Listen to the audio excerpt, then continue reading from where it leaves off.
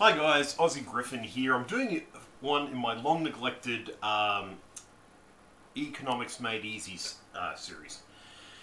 Now, if you've ever seen the movie A Beautiful Mind, you know about a man by the name of John Nash. Nash created game theory. In fact, in more accurate terms, and you'll see it in the documentary The Trap, links could be anywhere, a great series by the BBC, you'll see that he developed it in concordance with the Rand Corporation. Now, the idea behind game theory, which a lot of people use to base their business negotiations off, is the idea of a poker game.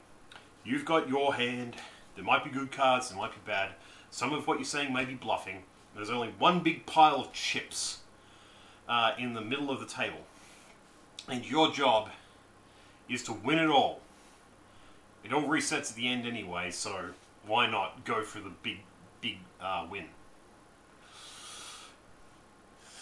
Now, the Rand Corporation developed this because it was very useful for second-guessing the Russians during the Cold War. That's fine for a Cold War with nuclear armaments and basically the whole world in the middle. And what I find is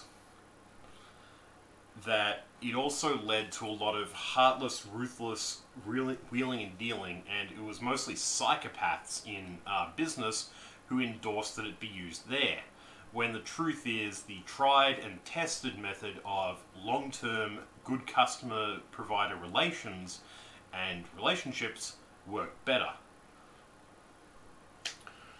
Was it good and bad? I personally am not a fan. In fact, I plan to do a rant about it.